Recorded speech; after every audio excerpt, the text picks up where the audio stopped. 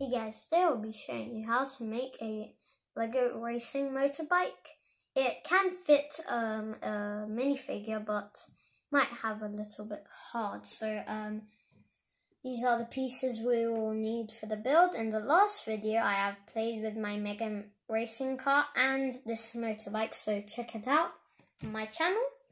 So you get this piece and then put one of these connectors on, get this, and then put this on like this. We put that second, or we can attach it on and then we get this and then put it exactly the same on the other side like this. Ooh, it's the first time I saw it stand.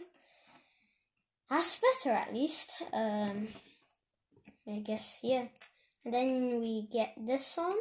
This really has two modes of excitement, the scooter mode and the usual motorbike mode. Then you get this and then the light for it, and then take it around here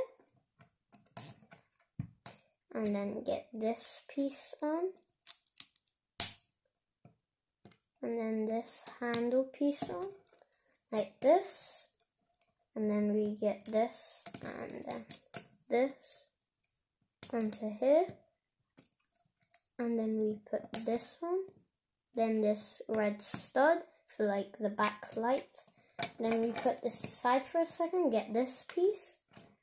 And then this piece, put it on like this. It's kind of like a jet ski now. And then you put it onto here, and then you've got your 2-in-1 mega scooter.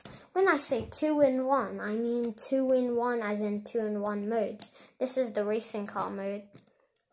This is my favorite mode. Then we have the mode that this mode can have a minifigure on.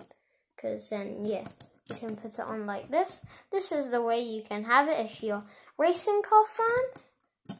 I mean a racing things fan. Or if you're just a fan of like something original and a bit simple to like exciting and like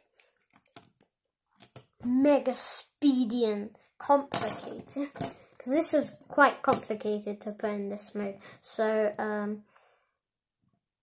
I hope you guys like it. Subscribe to see my videos. Bye guys.